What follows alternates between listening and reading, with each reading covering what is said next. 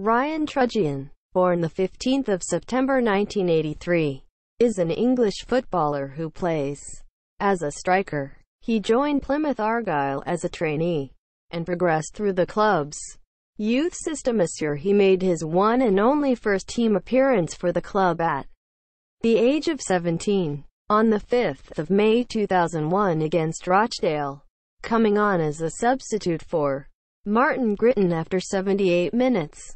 After being released, Trudgian moved to the United States to study in Oklahoma. He played for Oklahoma City University while studying at the school, and after graduating he played for Springfield Demise in the USL Premier Development League. Thanks for watching. Please like and subscribe.